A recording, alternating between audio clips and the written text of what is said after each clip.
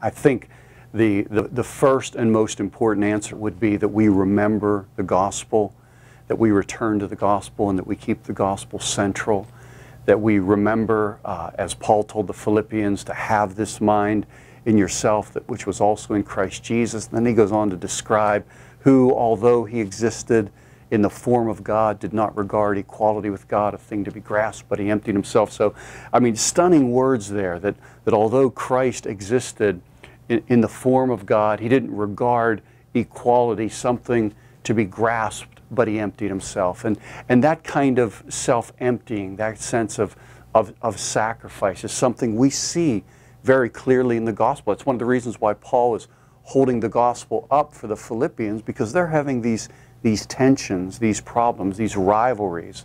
And so Paul is holding Christ's example up in the gospel to call them to consider others as more significant than yourself. So I think part of the answer to the problems of self-seeking lie, all of the answers lie in the gospel. The gospel reminds us that we have all of the approval that we need.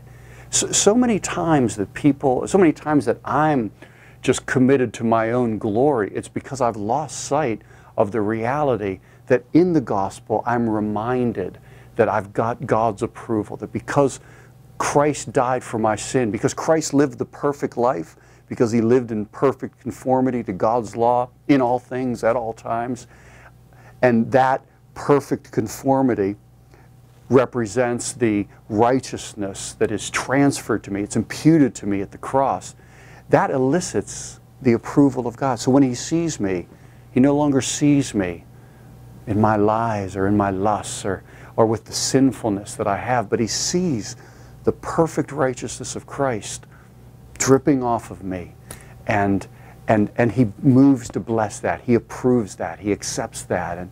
And that's the experience of a Christian. And so what that means is we no longer need to live pursuing other people for approval, managing and manipulating relationships so that we ultimately get the acceptance that we hunger for from others. The gospel reminds us that we have all the approval we need. And because of that, we can now seek the glory of God in relationships. We can now live from approval rather than pursuing approval from other people.